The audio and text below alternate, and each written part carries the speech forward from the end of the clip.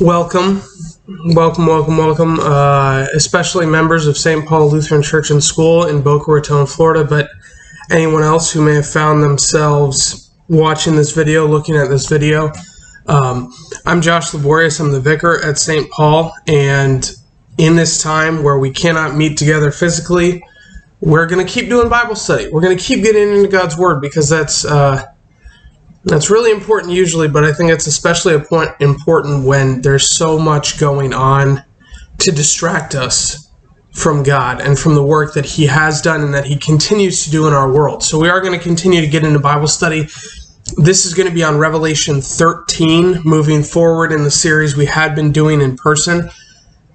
A couple of announcements, I guess, or understandings in the way that I do this Bible study.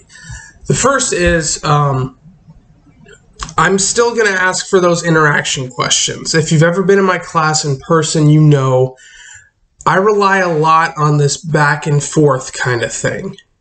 I rely a lot on putting discussion topics forward and then getting responses and then playing off of those, talking about those.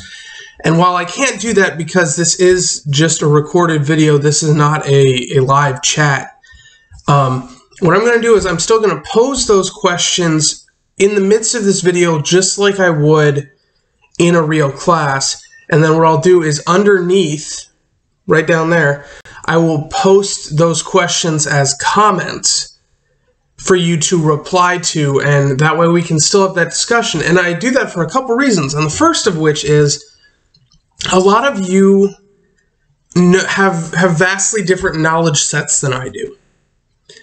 You have different experiences, you live different lives than I do. So especially when we get to parts of this text that are applicable to our lives, the conversation that you guys are going to have, even if it is in this comment section, is going to be a lot more applicable, a lot more valuable than if I were to just tell you what I think, how I think it applies to your life.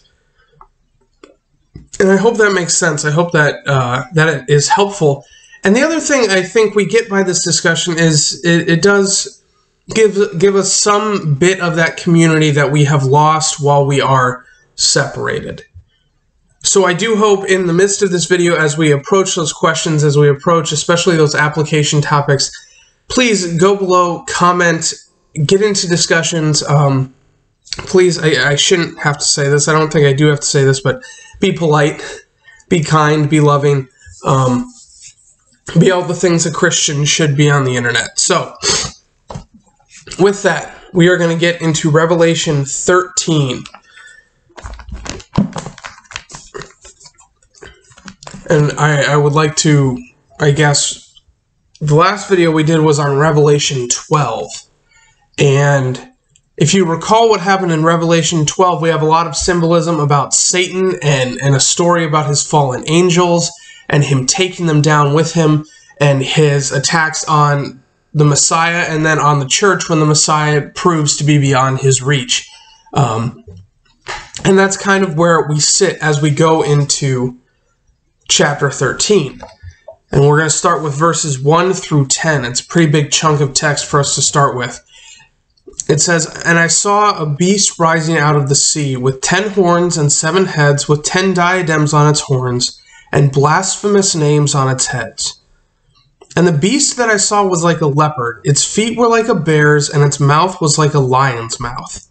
And to it the dragon gave his power, and his throne and great authority. One of its heads seemed to have a mortal wound, but its mortal wound was healed, and the whole earth marveled as they followed the beast. And they worshipped the dragon, for he had given his authority to the beast, and they worshipped the beast, saying, 'Who is like the beast, and who can fight against it?' And the beast was given a mouth, uttering haughty and blasphemous words, and it was allowed to exercise authority for 42 months. It opened its mouth to utter blasphemies against God, blaspheming his name and his dwelling, that is, those who dwell in heaven. Also it was allowed to make war on the saints and to conquer them. And authority was given it over every tribe and people and language and nation, and all who dwell on earth will worship it.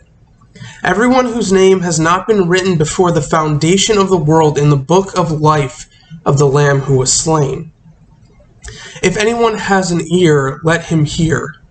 If anyone is to be taken captive, to captivity he goes. If anyone is to be slain with the sword he must be slain. Here is a call for the endurance and faith of the saints. And that is the first 10 verses of Revelation 13. So as we go through this, we're going to start in the beginning, and we're going to walk through this text. And we have this beast rising out of the sea. This is related to the beast that we talked about in Revelation 12. This is not the dragon. This is a separate entity from the dragon that is Satan. And we may ask, what's the significance of it rising out of the sea? Well, historically, culturally, symbolically, the sea is representative of evil and chaos.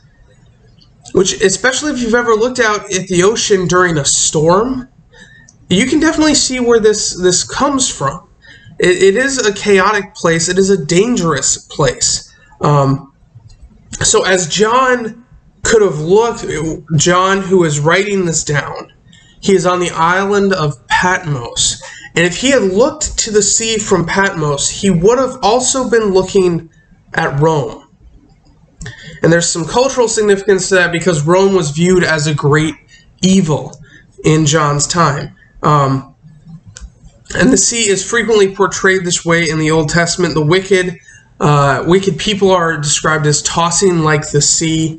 And Daniel, if we go back into the Old Testament, Daniel's one of the prophets, and he prophesies and he says that he also sees beasts rising from the sea. As we go forward, there's a lot of symbolism to how this beast is described. We have 10 horns and 7 heads with 10 diadems on its horns.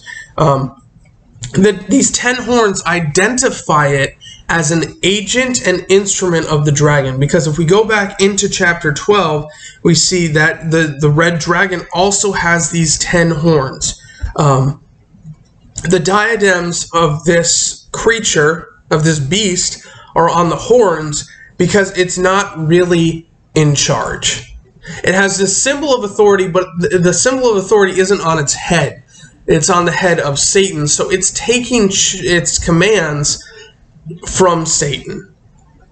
And that's the symbolism here. And the horns are, again, they're symbolic of earthly power, of dominance.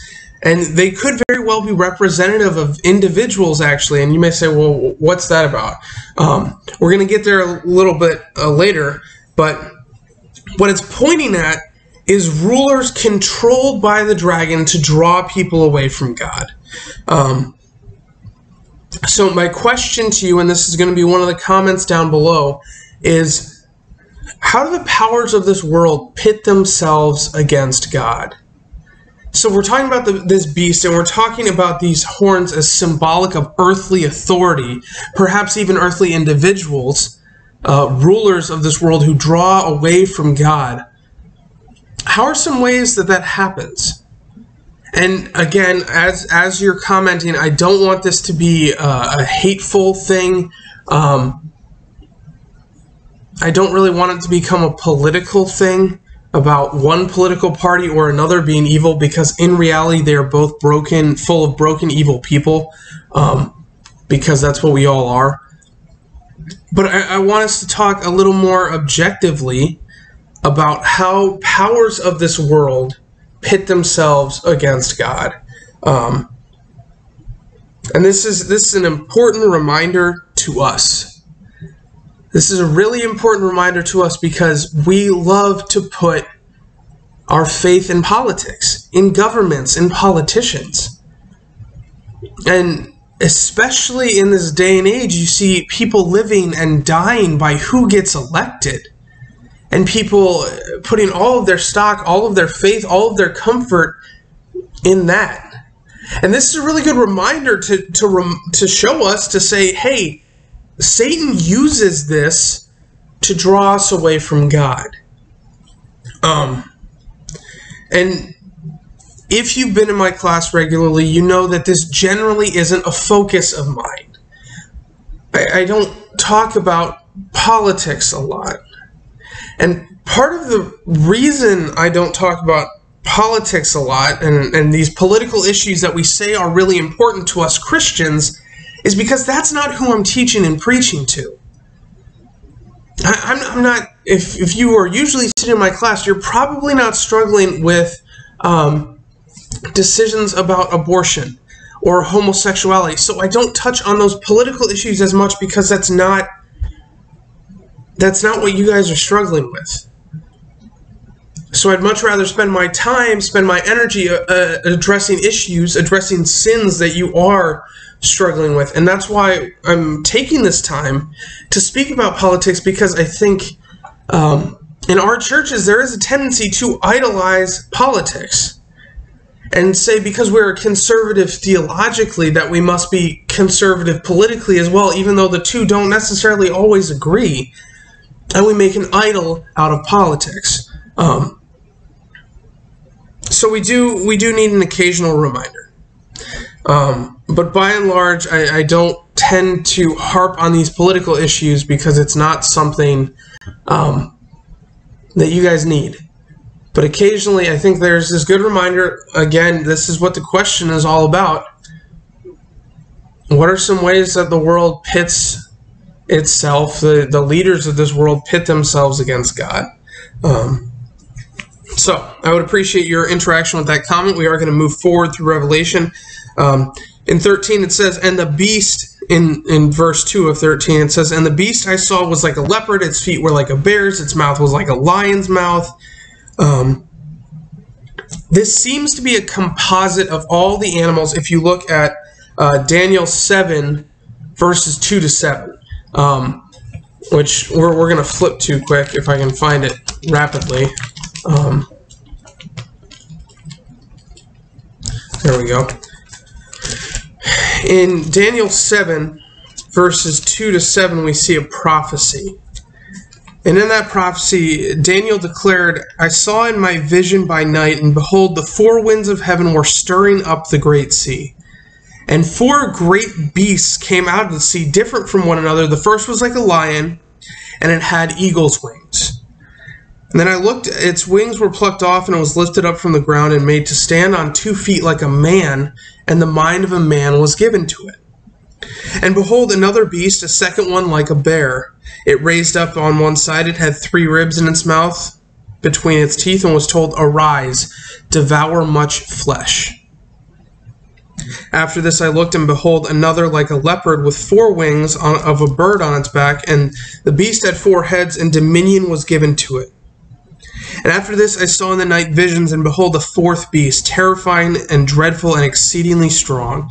It had great iron teeth, it devoured and broke in pieces, and stamped what was left with its feet.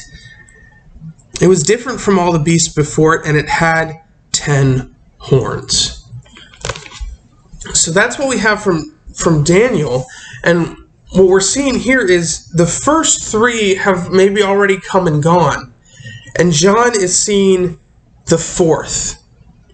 So as we get into this beast represents every human authority and everything of human nature that is corruptible to attack the church. So this, again, it leads a little bit into that discussion I just had about how governments and politics and leaders in this world, culture, all of these different things in this world are corrupted. All these different authorities in this world are corrupted against the church, against God and his people. And the dragon gives it authority, and that's what we see in the end of verse 2. And to it the dragon gave his power and his throne and his great authority. It's Satan's war that he uses humans to fight. It's Satan's war that he uses humans to fight. So my question for you, this is the second question, this is another comment down below, is why do you think Satan uses people to strike at the church and his faithful? What could be some reasons for that? please comment below. Let's see what that discussion brings out. Just a suggestion that I might have is that because we're easily corrupted, and it's really easy for us to take other people with us, I guess. I am interested to see what you guys think. Why do you think Satan uses people to strike at his church and his faithful? Moving forward in Revelation, we have verse 3. One of its heads seemed to have a mortal wound, but its mortal wound was healed, and the whole earth marveled as they followed the beast. So what this is getting at is the fact that rulers, that authorities of this world, they fall. There are these mortal wounds, and then new ones rise in their place, and we marvel at, oh, those people rose from the ashes. And they get even more of this following that is idolatry. And we go forward, they worship the dragon, for he had given his authority to the beast. And I am coming back to this again. People treat politicians this way. And I hesitate to bring names into it, but people treat characters like Donald Trump and characters like Bernie Sanders and Joe Biden and Barack Obama and Mitch McConnell and all of these figures. They get treated as idols. The government has become an idol. If it's not going the way we want, we think it's the end of the world. Because we think everything starts and ends with the government. And that's not what we're called to. We're called to know that everything starts and ends with God. And no one's been given authority that isn't from him. So that's what we have with the worship of the beast, and because of the authority that he's been given by the dragon. And if we go back to chapter 12, that authority is deceptive. It's false authority. He's pretending to be God when he's not. So all of this authority that we see and that we worship, it's all deceptive. It's all false. And as we continue down, it speaks of all the evils that the beast does. And it says, authority was given it over every tribe and people, language and nation, and all who dwell on the earth will worship it. Everyone whose name has not been written before the foundation of the world in the book of life of the Lamb who was slain. So God protects his people. That's the joy and the hope we see in the midst of this difficult and almost terrifying passage, is that if you have been sealed, if you are in the book of life, if you are God's people, you are protected from all of this. And that is incredible. You see, because Satan has no authority over us. I just talked about this. Satan's authority is deceptive and false. And our God has the real authority. So if we are under his power, or if we are within his kingdom, there is nothing Satan can do against us. And that's awesome. That's joy. That's a pleasure. And this is all because of Jesus' saving work. But I want to, as we continue forward, it says, if anyone has an ear, let him hear. This is a call for anyone and everyone to follow. You see, no one is excluded from this book of life if they follow Christ. And especially if you are watching this video and if you just accidentally came across it, or maybe you're one of my friends on social media who got really bored during the quarantine and you're watching this, you're not excluded. Like, the faith is yours. Faith in Christ is all that it takes. And this joy, this hope, this protection is yours. It doesn't take any work on your own. It is the Holy Spirit working faith in your heart, and I hope and I pray that is the case. That is what's going on. And this is, again, as we conclude this section, it's an encouragement for patience and faith as we see these things, as we see people worshiping the idols of government and politics. It's saying, God has got this in hand. Be patient. Trust him. Which can be really difficult sometimes, but That's what we're called to do. And then finally, in verse 10, we have, if anyone is to be taken captive, to captivity he goes. If anyone is to be slain with the sword he must be slain. So what this is a call to, and this is really difficult, especially as Americans, culturally we don't like to hear, not to resist persecution. That's something that our spirit, we want to fight against. We want to say, no, I'm going to resist this persecution. And this is kind of a call to let it happen. Accept what God has allowed, even if we see it as cruel or unjust. We're not called to take vengeance or get justice for ourselves. We're called to follow God and love our neighbor. Which, like I said, that's really difficult for Americans to hear, because we're so ingrained with this idea of we should get justice for ourselves. We should seek justice and vengeance and stuff like that. That's not what we're called to. We're kind of called to just let it go as a testament to our trust in Christ. So my question for you, and this is another comment below, and this is one that I would really like you, if you haven't commented on any so far, I want you to listen to this question, pause the video, and comment on this one. Because I'm really curious to see what you have to say, and I would like you to get engaged with that conversation, because I think what other people post could very well be helpful to you.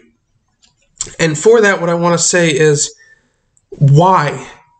Why do you think we've been called to not resist persecution or cruelty or injustice for ourselves? Why would God instruct us to do that? Why would he just call for endurance and faith instead of resistance? So again, that's a question below. I'd encourage you, pause the video right now if you need to. Here, pause. And engage with it.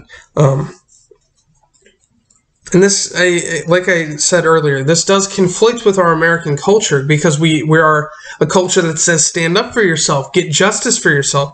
Even I had an example, but my note on here says read the room on this one to see whether or not I can it'll actually fly. Because I can't read the room, I'm not going to use this example. But if you're curious about it, send me a message, send me an email, send me a text, give me a call, and I will maybe fill you in on the example, depending on who you are. Anyway, we're going to move forward in Revelation to the next section, and that is verses 11 through 18, the second beast. So go ahead and go back to your Bibles, or I will get it up on the screen for you. Then I saw another beast rising out of the earth. It had 2 horns like a lamb, and it spoke like a dragon. It exercises all the authority of the first beast in its presence, and makes the earth and its inhabitants worship the first beast, whose mortal wound was healed. It performs great signs, even making fire come down from heaven to earth in front of people. And by the signs that it is allowed to work in the presence of the beast, it deceives those who dwell on the earth, telling them to make an image for the beast that was wounded by the sword and yet lived. It was allowed to give breath to the image of the beast, so that the image of the beast might even speak and might cause those who would not worship the beast to be slain. Also it causes all, both small and great, both rich and poor, both free and slave, to be marked on the right hand or the forehead, so that no one can buy or sell unless he has the mark, that is, the name of the beast, or the number of its name. This calls for wisdom. Let the one who has understanding calculate the number of the beast. For it is the number of a man, and his number is 666. So that's what we have going forward. We speak about this other beast, and it's different from the first beast that came from the sea. From the sea maybe represents this external oppression, while the earth represents maybe works from within. So there's this suggestion that we're going to get into even more as we go forward of this is maybe from within the church. And then it goes forward. It says, 2 horns like a lamb. This suggests meekness and innocence. When we see imagery of the lamb, this is generally a good thing. We're generally talking about the Lamb of God, or we as sheep who follow God. But then it has the voice of a dragon. You see, this meekness is false. This speaks for the dragon of Revelation 12. This creature, this beast, speaks for the devil. The beast from the sea is typically connected with the tyranny of human power and enterprise, of all of these things outside the church that draw people away from God. But this beast from the earth speaks to religious tyranny, to religious people within the church, drawing people away from God. And I personally find this much more concerning even than that first beast. This is false prophecy. This is idolatry. This is all these kind of things in the church that become a danger to the faith. So my next question for you is, what are some ways our religion can lead us into idolatry? And by this, I'm primarily talking about Christianity. How can the Christian church, as it is incarnate in this world, lead us into idolatry? And what are some ways it does that? I am very interested. Again, keep the comments polite and loving if possible, and keep names out of it. Whether that be names of people or names of specific church bodies, keep them out of it. If you post stuff like that, it's going to get removed. But I am interested to see, what are some ways you see religion leading us into idolatry? And when I'm speaking of religion, I'm speaking of the things we build up around Christ. Whether that be people or personalities or traditions or things or whatever we build up around Christ, not Christ himself. Christ doesn't lead us into idolatry. It's the things that we do with his church that can lead us into idolatry. And based on this discussion, what I want you to reflect on, again, I'd encourage you pause, answer that question, and then continue. What I'd encourage you to reflect on is a favorite passage of mine from 1 Corinthians. And if you've been in the in-person Bible studies, I know Pastor Andrew went over this a long time ago. But it's 1 Corinthians 2, verse 2. And it says, "For I decided to know nothing among you except Jesus Christ and him crucified." Because in the end, that's all that matters. Anything else, if it's drawing us away from Christ, we should lose it. We should get rid of it.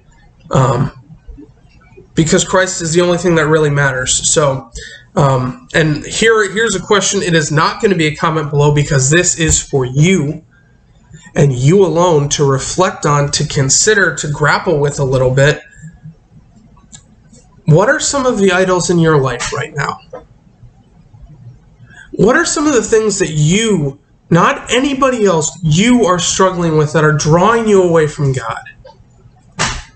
I want you to reflect on that a little bit, because if we actually name those, if we recognize them for what it is, I think it's much easier for us to distance ourselves and deal with them, to put them back in their proper place. So maybe all my talk of politics got you really up in arms, and maybe now you're coming to this realization that maybe you've made an idol of politics.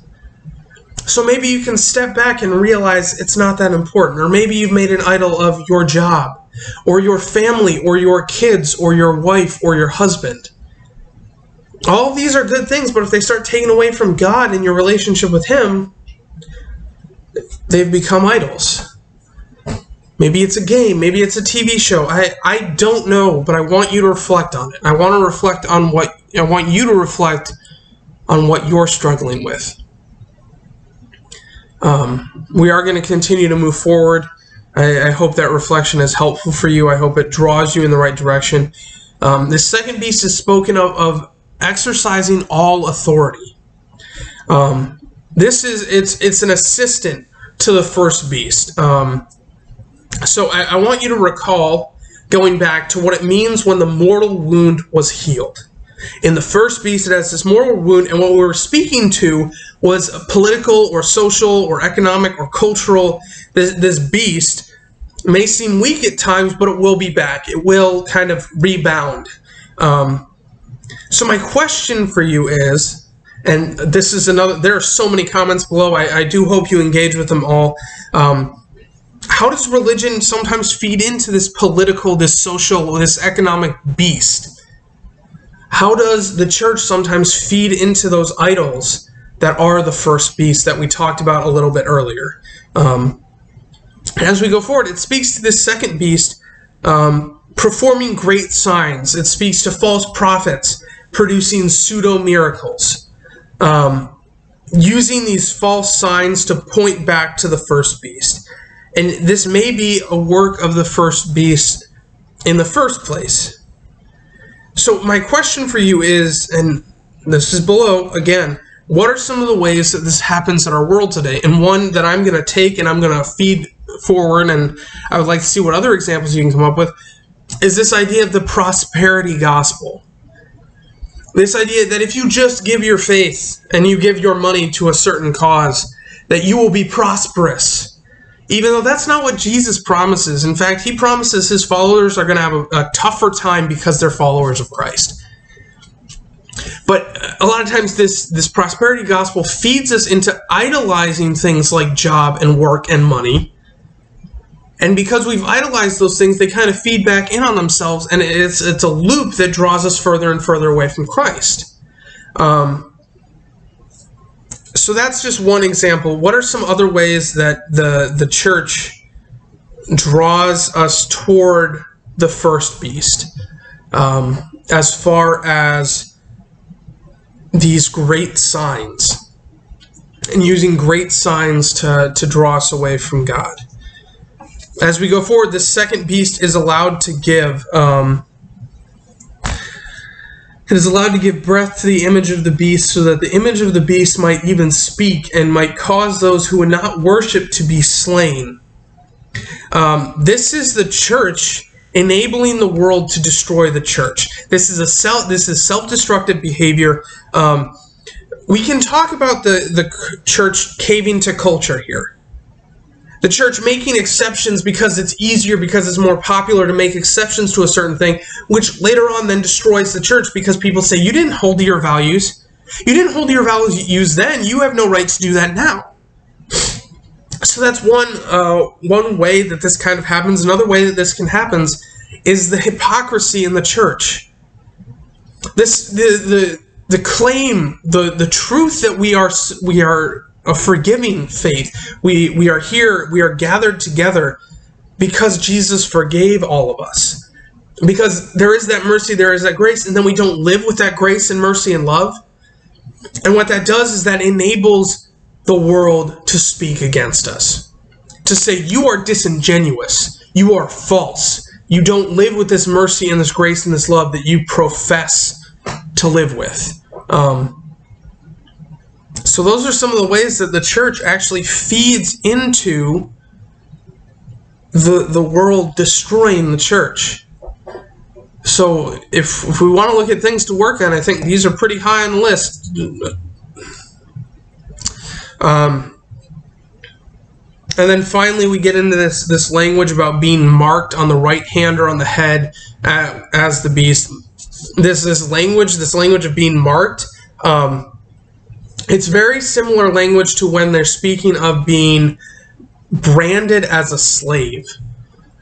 This is kind of the same, and this mark could be a mark, a stamp, a brand, a tattoo, an image, a representation, but it does speak to it as a specific thing.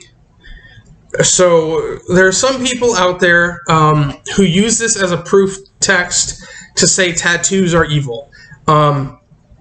That's not at all what this is talking about. A little bit closer, in older times, people would get tattoos as signs to idols, to false gods. especially in the time that this was written, that was popular. If you were devoted to a certain cult or a certain religion, you would tattoo yourself accordingly. So that's a little bit closer, but still, this is speaking toward a specific sign that identifies someone with the beast. So want to dispel that right now. This is not a passage against tattoos. Sealed on the right hand, or suggestions by John. He didn't expect this to be actually a physical sign. Just like baptism marks us, seals us as Christ, he kind of, there's a suggestion that this isn't an expectation that this sign is a visible one. Just like you can't just look at someone and tell if they're baptized, maybe you can't just look at someone and tell that they're marked by the beast. So it could also be something like that. But this idea of being sealed on the right hand suggests that their actions going forward are sanctioned by the beast. So what is really interesting is that God's seal promises protection. So as we talk about the mark of the beast, we also talk about the mark of Christ in baptism that promises protection, just not necessarily earthly protection. So as we go into this last verse where it says, the number of the beast, for it is the number of a man, and his number is 666. There's some significance to this. The first suggestion is that the number of the Trinity is frequently depicted as 777, because 7 is this holy number of perfection, of completeness, and then you have 3 for the 3 members of the Trinity, and 666 is always short. And it always falls short and fails to reach that. There's also some suggestion that the Roman Emperor Nero had this number.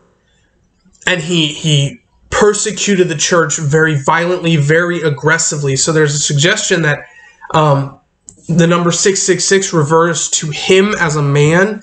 And then there's a further suggestion that he is then a general type for this first beast of a political and social and economic ruler who persecutes the church.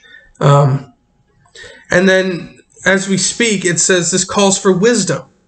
Let the one who has understanding. This is speaking to God's wisdom that enables Christians to discern the evil forces of the dragon. To be able to look in our own lives and say, this is where Satan is trying to pull me away from God. In all of the ways that we've talked about so far, this is the way that Satan is trying to pull me away from God.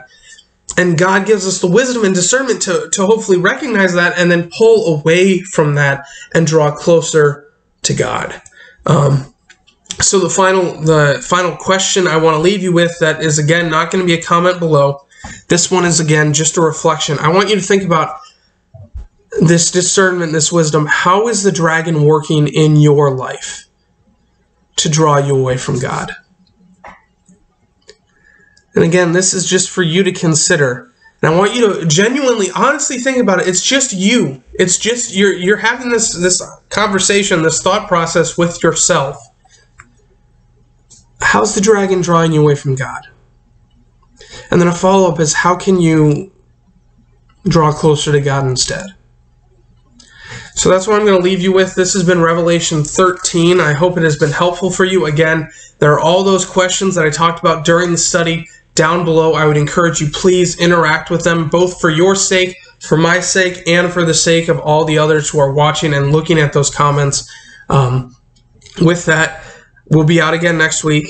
We'll keep up these Bible studies as long as we have to via video. And I will try to backtrack and get the rest of Revelation recorded as well, just for the sake, maybe for those of you who couldn't join us in person but would like to see the rest of Revelation, I will do my best to go back and record the first 11 chapters as well. So thank you for joining us. Have a wonderful weekend, whenever you're watching this. Have a great day. Brothers and sisters, go in peace. Serve the Lord. Thanks be to God.